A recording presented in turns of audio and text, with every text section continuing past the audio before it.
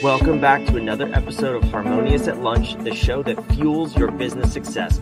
I'm Brandon Gano, your host and guide through the world of harmonious business growth.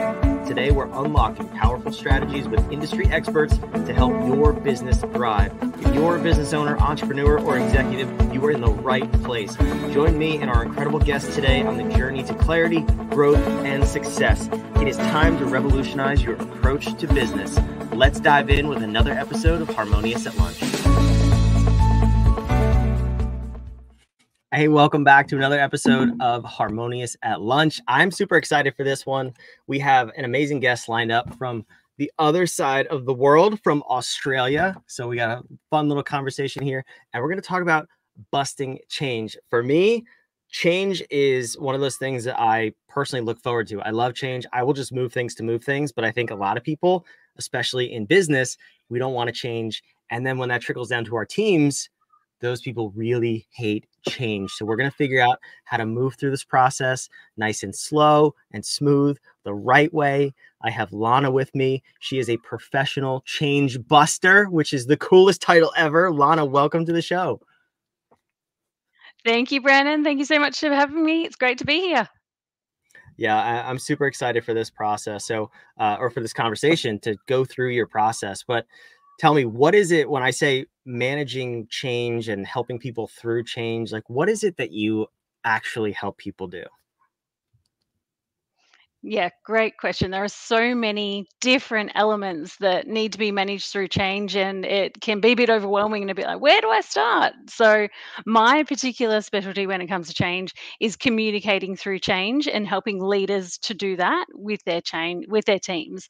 So, I found often I've worked in corporate for more than 15 years, working on some major change transformation programs, and our leaders, no matter how long they have been leaders, still often get quite nervous and anxious about that moment where they have to tell their team and then lead them through it. So I really help them with their communication style and their messaging, and helping to lead their teams through it the whole way so that they feel like change is being done with them rather than being done to them, because nobody wants that, right? And I think that's where a lot of the pushback and resistance comes from, is because in most cases, leadership, whatever the size of the company, says, this is what we're doing. This is how and when we're doing it. And this is your role through this process. So it sounds like you may have a little bit different approach to that and you get better response. Am I right? Yeah, that's the whole point, is helping people to actually get their teams involved in the process so that they feel some kind of ownership over it, and that exactly what you've just said, it's not being done to them, it's not a foregone conclusion and here's the process. And I think that the one of the reasons that that is such a common experience for people is that leaders and anybody who's talking to a team about change, they want to feel like they have all the answers before they go and tell their team, and they just don't have to. And actually, it's far more genuine and you can get better results if you don't go into it with an absolute, laser focused idea of what the final end result is. You absolutely need to know what your goal is and what you're trying to achieve, but having a bit of flexibility about the way you can get there is, can really open things up to have a really good result. Yeah, that's so important. And now I'm curious, how do you start this process? Well, let me back up and ask you a better question. First is, when do people call you in to help facilitate this process? So usually I would say too late. That's what I Usually, was it will getting at. be exactly when you have laid out, okay, we know what the change is, and we've told people, and this is going to be their role in them. And can you help us to, make that change stick and to help with that adoption piece? And really, that's too late, because if we go right back to the beginning and get involved at the start, what we can do is tell people what the goal of the change is and when they're going to hear more, and get their preferences for how they want to be communicated with and how they want to know, and really crucially find out what their real questions are, because often we make a lot of assumptions about what people will want to know and what their questions are, which don't necessarily always turn out to be their real questions. And so when we can really go in and listen early, then we know that we can be in touch with what the real concerns are and be dealing with that throughout the whole process rather than assuming it's one thing and going down that path before we've even talked to anybody. And then you can also find opportunities for your team to be engaged and have, like, be able to co create different parts of the change too, which can be really powerful. Yeah, when people are involved, it creates ownership, and there's an attachment to whatever they're creating, so they're even more on board with the company. I love that. Um, so then, okay, so when you do get called in, hopefully it's not too late. But change is a big word. So can you give me some examples of projects you've worked on, or what change could look like for an organization? Yeah, absolutely. Look, it can be really small and it can be really large. So some of the smaller ones and things that are really quite common and happen regularly are, changes to organizational structures. So you might be restructuring. Maybe that means teams that reported in somewhere will suddenly be reporting elsewhere. The team might be slimmed down, so there could be redundancies that are as a result of that. There could be opportunity for people to be promoted within that. So they're the kind of thing, restructures are things that happen all the time, particularly in the corporate world, but also in, SMBs and smaller businesses as they're growing and scaling, then things need to change. So that's quite a common one. To the complete other end of the spectrum, where I've worked in banking before and I was working in the Netherlands just after the financial crisis back in 2009. And clearly, what had happened before in banking was not going to cut it anymore, and we had to completely change our strategy. And so my role within that then was working with our executive and then working with the leadership team to define what are the major priorities we need to focus on going forward to make sure that we're in really good shape coming out of this. And so that involved the top layer of management. It was 50 people that came in and running workshops, really getting their thoughts on what are the big ticket items that we need to focus on to move forward with this, and then equipping them to be able to have the same conversation with their teams when they went back to their own countries to say, well, how do we take this and adapt it in a way that's relevant for us here? Because what one thing, operational excellence, for instance, might mean somewhere is not going to mean the same thing somewhere else. And so giving people the flexibility to be able to make it mean the right thing for them and empower them to go and do that really means that when you come to the adoption part of change, so the really critical bit to make sure you don't lose your investment that you've put into the change, then that adoption and making change stick has a much better chance of success.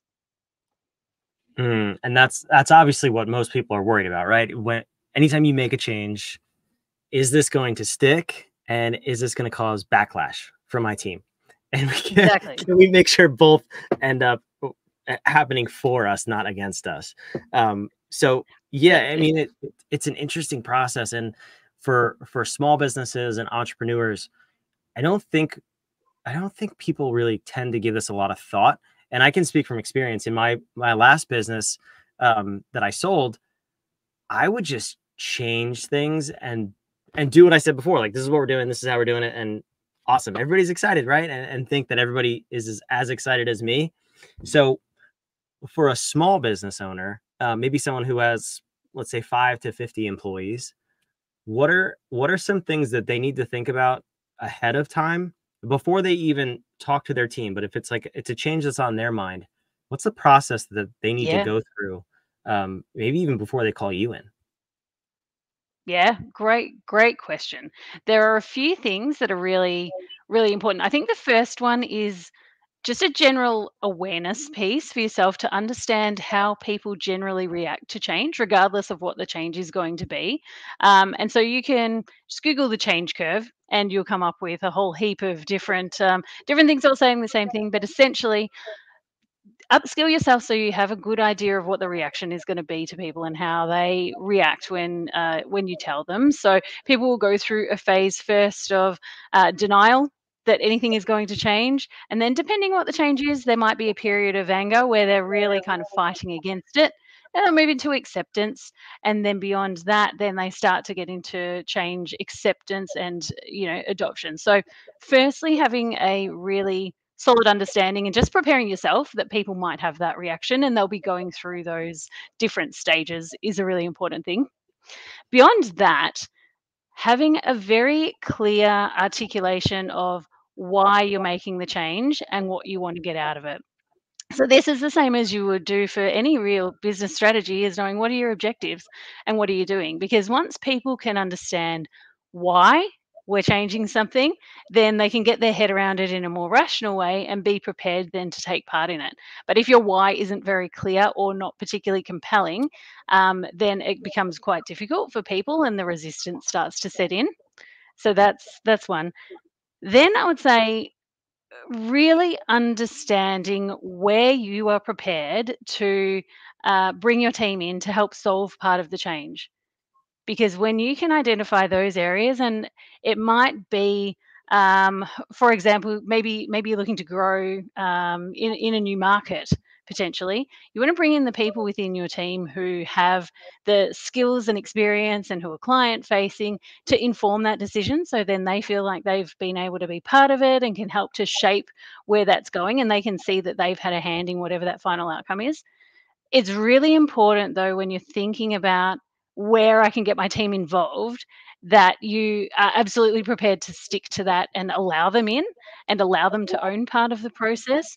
Because the worst thing that you can do is go and say, I'm going to get you all involved. They give feedback and then nothing changes and they feel like, as we talked about earlier, it's a foregone conclusion. So those are some of the really key things. Firstly, understand how people are likely to react to the change. Be really clear about your objectives and your why so that people understand that.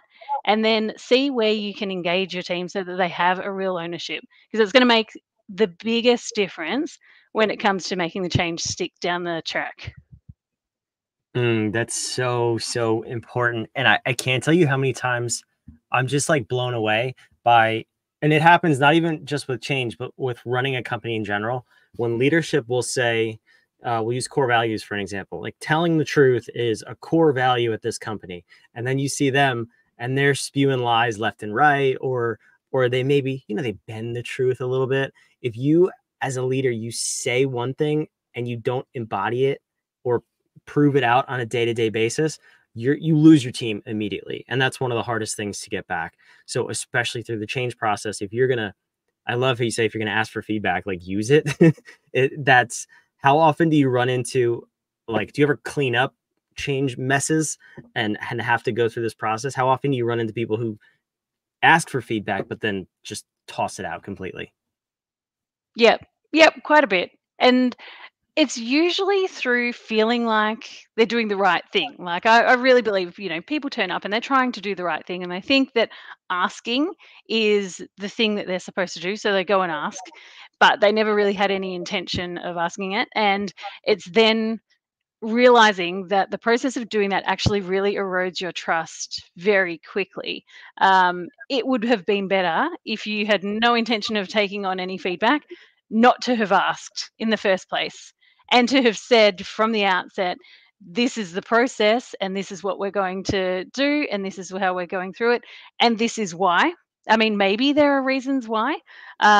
Usually, you can. If you really ask yourself, you can find somehow for people to be genuinely involved, but maybe there's not. But if you're not going to take on that feedback, then don't pretend you are, because that's even worse and more disingenuous than, not asking to begin with and just going through the process. Yeah, that's it. That would be kind of like if I asked my wife every week, "Hey, where do you want to go for dinner?" And she says, "Whatever, Applebee's, could be a steakhouse." And every single time I say, "No, we're gonna go to McDonald's because I know better. Like I've decided that's where I want to go." She would probably punch me in the face after a very short Yeah. period of time. But that's what we're doing when we're asking for feedback and not taking it. So I think that's a really good tip. So something that we do in baked into the Harmonious architecture, and I found this to be very, very useful. I'm curious if you have a similar model. Whenever we talk about change, which for us is the M, modify, we always look first to the A, which is analyze. So we have specific metrics in place within our own company, within all the companies that we work with and consult with our clients, so that if we are going to make a change, we first measure things so that we don't have to come up with reasons. We point to numbers and facts. So we ask employees and team members for their opinion because that stuff is invaluable, but we also have facts and data to back things up. So we can say, hey, you said that let's use a stupid example, our lead flow from a particular source is not really that good. Well, you're actually right, because we found that data here on this spreadsheet. And thank you for picking up on that. I really appreciate it. So we are going to change the way we do these things. So do you help your clients put metrics in place or do some sort of analysis so the entire thing isn't resting on just a gut feeling? Yeah, absolutely. And you are spot on. Like, and I love hearing that you're straight back to the A of what it is that's happening at the moment and having that analytical side to things. It is so important. And then you've also established your baseline as well, right? So that then once the change has been implemented, you can see what the difference is and you can actually measure it and know that your return on investment is there. And so that is really, really critical. So it helps you to set the case for change. It helps people to be able to make that link back to business strategy and makes that why you're doing it really, really believable. So, what I will do when I'm working with somebody is to set out from a communication point of view, what is the story that we're telling here and how does that story stack up? And if in that, we get a lot of, oh, we've got a gut feel something isn't working quite right, but we're not sure what it is. That's where I'll really tease that out with them and say, well, we need to go back and what access to data do you have so as we can make this a really robust piece of, or a really robust narrative that we're talking about. So that's not just a story, it is fact, and your people believe it and buy into it because they know that to be true. Because also, when you're talking to people, people will have an analytical side to how they're coming at it. Other people will feel like they want more of a qualitative story that links back to the reason for doing it. It's really important that you actually have both, so that you can see this is why these are the hard facts. Then you've also got your baseline to measure, but people can't really refute that. And then you add in the qualitative of, what does this mean for us in our day to day at the moment? What are those frustrations that we have or the obstacles to doing something better because the data is the way that it is? And so my role in that is really helping to structure that story in a way that is, absolutely credible for people, that sets them up for success so they can really have that good conversation with their people to understand the why. And we call it, have a burning platform for change, so that people really can see the reason that they need to do it and the reason that it's a priority now as well. And so if that data doesn't stack up, then you've got to come back to asking yourself, is it necessary or are we changing for the sake of changing? And then that becomes a whole other conversation. And maybe it's actually you do something else instead, which comes back to the earlier point of getting involved early. Yeah, definitely. That's the important piece. So, I think change is one of the most fragile components of running a company of any size. As soon as you have employees, the way you manage change has to be heavily considered. I love that you specialize in this because I think at the end of the day, your employees, they just want to feel a sense of security, a sense that you care about them, and you're not just doing things to make more money. And when people push back on change, it's because they probably ultimately feel like it may affect their job, it may affect their income, the security of their role, and managing that process is really, really crucial to keeping your culture and your team morale intact. So, yeah, if you think you might want to make a change, please reach out. Lana, where can we learn more about you and how you help people with this? I know you have a really cool download if we slide into your DMs on LinkedIn. So tell me a little bit more about that. Yeah, absolutely. So I've got what I have is a change buster checklist for you. So if you want to come over and say hi on LinkedIn, you'll find me by just searching Lana North, same way it's written on the screen there. Come and drop me a DM and ask for my change buster checklist, and I would love to share that with you. It's got some of those tips and tricks and watch points for when you're starting to think about communicating with your team through change. So come over, say hi, and I will happily send that your way. I love it. And thank you for being a guest. It's an important topic, and it's one that I didn't really know existed from an outside consulting perspective. I'll just be fully transparent. I said that to you before we started the recording. You're the first person I've talked to that specializes in this, but I love that you do. That this is so important, like I said, and I wish more people took the seriousness of it because of all the things that we've said, the potential downsides of it, losing culture, losing team, losing people. So please go over to LinkedIn. It's on the screen. If you're watching, it says say hi on LinkedIn. I mean, she couldn't have made it any more clear for you. So head on over there, download the Change Buster checklist, which I love. We're talking with the Change Buster herself. Lana, this has been an awesome episode. Thank you for coming. For those of you watching, listening, I will put all of that in the show notes. So don't worry about catching it on the episode.